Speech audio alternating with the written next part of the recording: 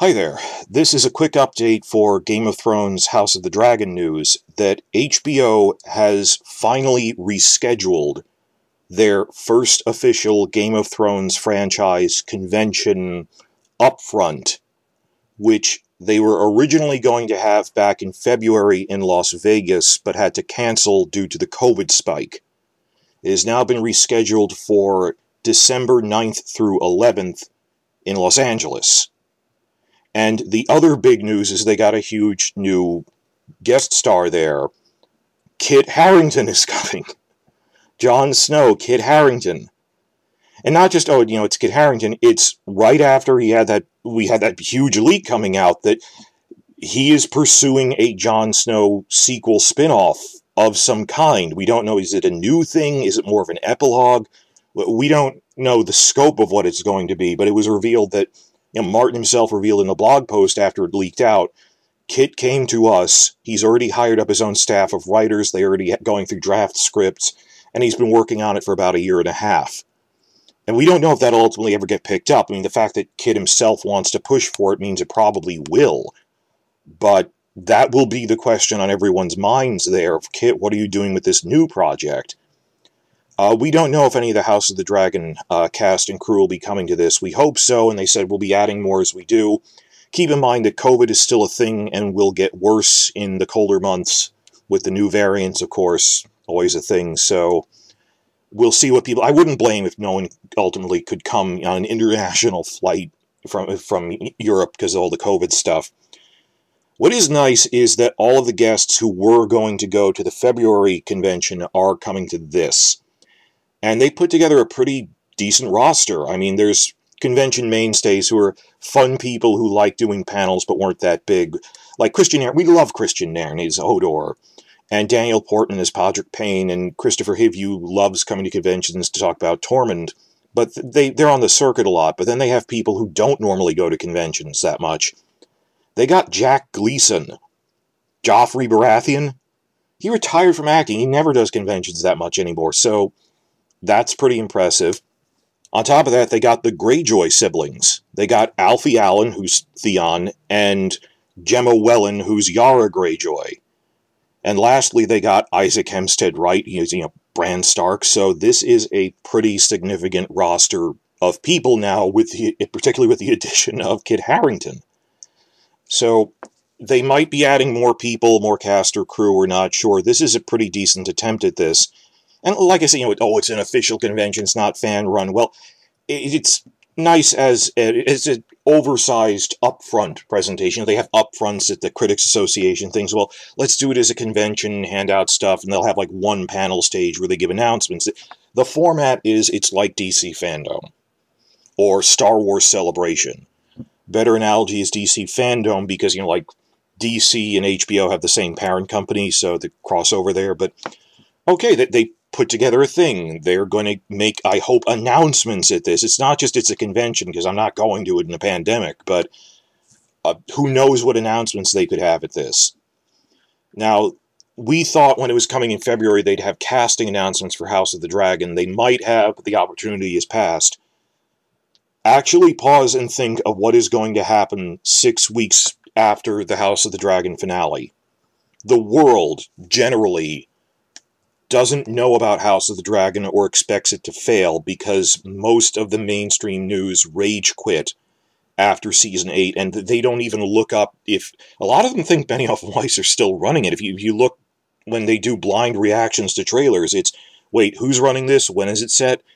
There's a few things like Entertainment Weekly and Hollywood Reporter covering it because they have ties to HBO, thank God, but generally not a lot of people are really excited for this. I did my rounds on the reactions to the full trailer last week, and a lot of people, even though I think they put decent effort into San Diego Comic-Con for House of the Dragon, they got George R. R. Martin there, it's going to be an uphill battle. What I've always said is, based on the source material and based on following all their filming reports for 2 years, it looks like they're doing a really good job.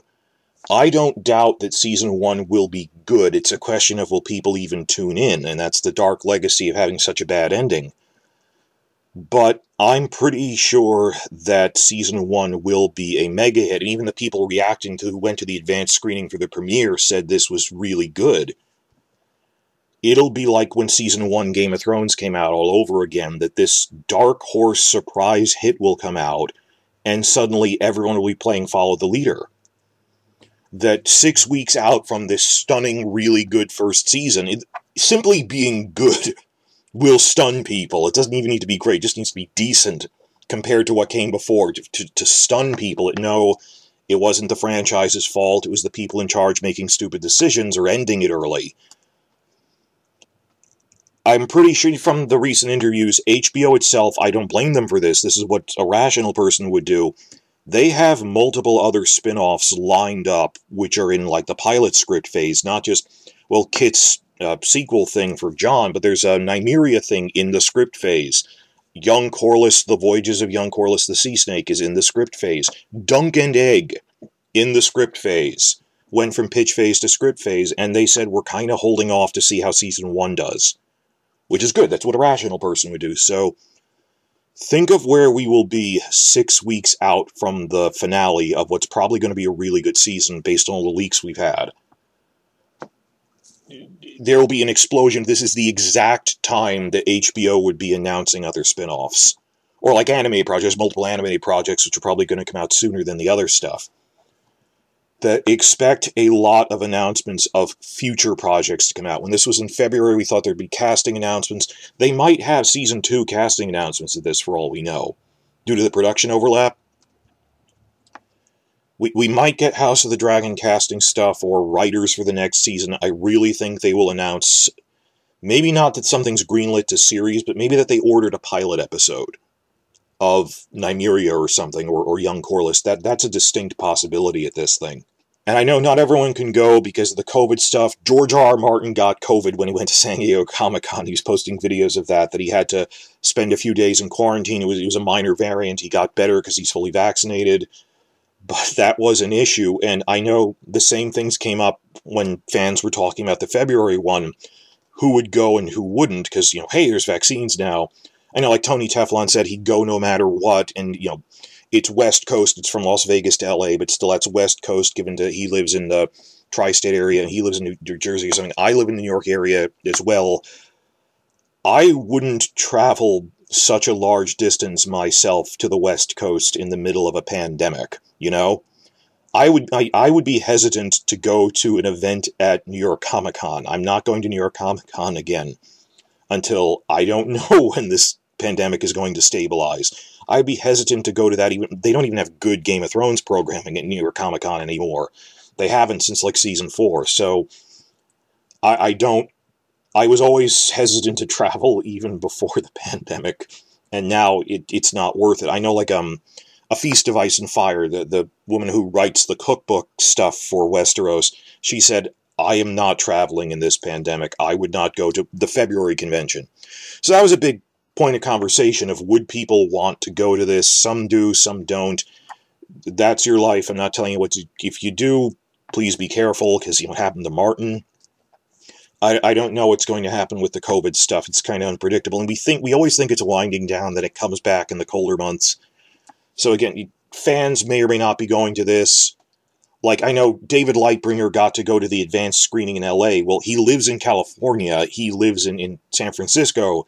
That isn't as far as... I think it's dangerous to travel long distances in this. Like, I'm happy that a fan who has been actively covering House of the Dragon got to go to it and really give us a lot of information about it. I would have been scared to go to that because, Martin got COVID. So, it seems like they're always skipping New York for actually announcing things. It's always, well, our offices are in Los Angeles. That's where the hub of everything is, but good for them. So I don't know if Martin will come to this either, skipping out from San Francisco. I mean, it's time that he could spend writing, so maybe he shouldn't. But yes, they have finally rescheduled the convention. It's 6 weeks out from the finale, so assuming the season is a success, they'll be announcing Season 2 stuff, they'll be probably announcing other spin-offs that were on hold to see how well Season 1 is doing. And Kit Harington is coming, which to me is bigger than, say, if Emilia Clarke came, or Peter Dinklage, because there was just this giant new Jon Snow project that leaked out for him. That will be the talk of this thing. So I'll keep updating as we get news about this. This will be the news event of the winter. Particularly because if you think about the turnaround time, there is no way we are getting a Blu-ray set by Christmas. That it always takes 4 to 5 months to make the Blu-ray, and unless they got a head start, which I doubt they did, we are not getting that in the 2 months between the finale and Christmas. That based on when Succession Season 3 came out, think like March, we're getting the Blu-ray with the massive amount of information in it, the behind-the-scenes featurettes, all the commentaries. There's a ton of stuff to go over in a Blu-ray set. We're not going to get any of that in time for Christmas. We'll have post-season interviews and stuff, but it'll be different from the normal news cycle we were used to for Game of Thrones for 6 seasons of, well, it comes out in fall, and then at Christmas we get all the information. It's different now. We're not going to be doing that. Just the schedule doesn't line up. Instead, for winter, we will be getting a lot of news out of that convention. And come to think of it, I say winter.